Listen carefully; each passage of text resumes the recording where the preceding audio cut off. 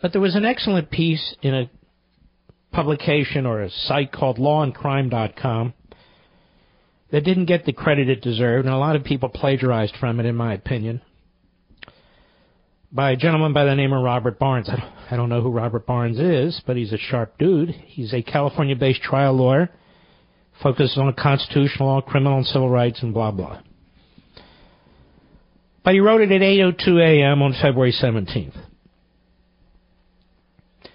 He wrote, Special Counsel Robert Mueller indicted foreign citizens for trying to influence the American public about an election because those citizens did not register as foreign agents nor record their financial expenditures to the Federal Elections Commission. By that theory, when will Robert Mueller indict Christopher Steele, Fusion GPS, Perkins Coie, the DNC, and the Clinton campaign? Follow this. Mueller's indictment against 13 Russian trolls claimed their social media political activity was criminal because they were foreign citizens, they tried to influence an election, and they neither registered under the Foreign Agents Registration Act nor reported their funding to the Federal Elections Commission. First, if Mr. Mueller's theory is correct, three things make Christopher Steele a criminal. First, he's a foreign citizen. Second, he tried to influence an election, which he received payments to do, including from the FBI itself. And third, he neither registered as a foreign agent nor listed his receipts and expenditures to the Federal Election Commission. Also, according to the FBI, along the way, Steele lied a lot. Well, the dossier he disseminated contained its own lies based on bought and paid for smears from foreign sources relying on rumors and innuendo. Second, if Mueller's theory is correct, three things make Fusion GPS a criminal co-conspirator. It knew Steele was a foreign citizen. It knew and paid Steele to influence an election. And it knew and facilitated Steele neither registering as a foreign agent nor reporting his funding from the DNC and the Clinton campaign to the FEC. Third, if Mueller's theory is correct, then three things make Perkins Coie, the law firm, a potential target. It knew Steele was a foreign citizen. It knew and paid Steele to influence an election. And it knew and facilitated Steele neither registering as a foreign agent nor reporting his his funding from the DNC and the Clinton campaign to the FEC. Fourth, I'm trying to get through this. If Mueller's theory is correct, then three things make the DNC a potential target. This is very important, folks.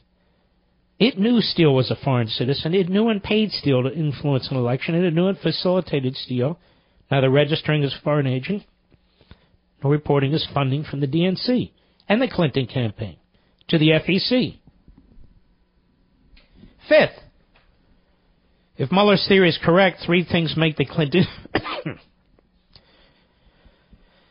All right, I'll just shoot straight with you. I have terrible asthma right now. It was brought on by the flu, and I'm trying to get into a pulmonologist today. I'll get into a pulmonologist tomorrow. Just is what it is.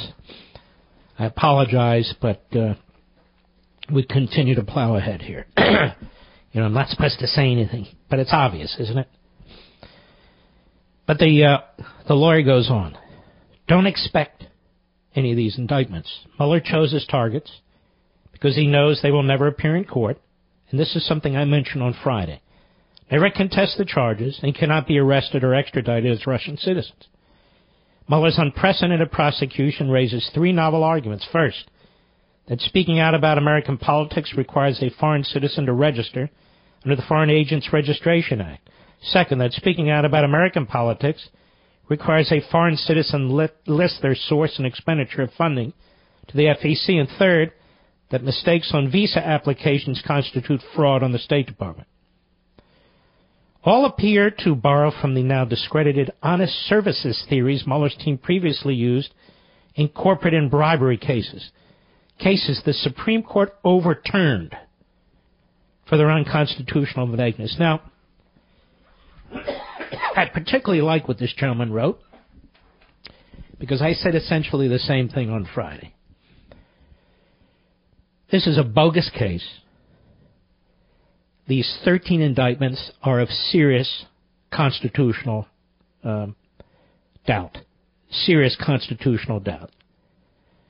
And moreover, they'll never see the light of day because these people will never be brought into American courts. They're operating out of Russia. And as I also pointed out Friday, they try to interfere with our election, and we bring phony indictments. Is that what Mueller has? Is that where Mueller is? No. He's tramping around looking for other laws because there's so many laws out there. Financial laws, tax laws. He's looking for whatever he can to smear as many people around Trump as he possibly can, to break them financially, to ruin them publicly with leaks to the media. This is what he and this guy Weissman and all these other clowns are known for in order to get some scalps, whether they deserve it or not. That's what's going on here. It's an absolute miscarriage of justice. And Rod Rosenstein is a buffoon. I watched him. He is a quintessential bureaucratic hack. How he became Deputy Attorney General, who recommended him, I will never know. Because he's part of the same crowd, part and parcel of the same mentality. And he gave that press release. He was so excited. He's telling about all the front groups and the these groups and the that groups. Oh, so what? You want to deal with Russian interference in our election? Then you commit acts of cyber warfare against them. And to show you what a coward Rod Rosenstein is, to show you what a coward this guy Mueller is, to show you what cowards all those prosecutors are. Notice who they didn't indict with one of their phony indictments. Vladimir Putin, who's behind it all. Why didn't they indict him? They keep talking about indicting Trump, obstruction of justice. What's with these tough guys? They're not tough guys. They're buffoons. They're morons with incredible power. I'll be right back. Mark Levin.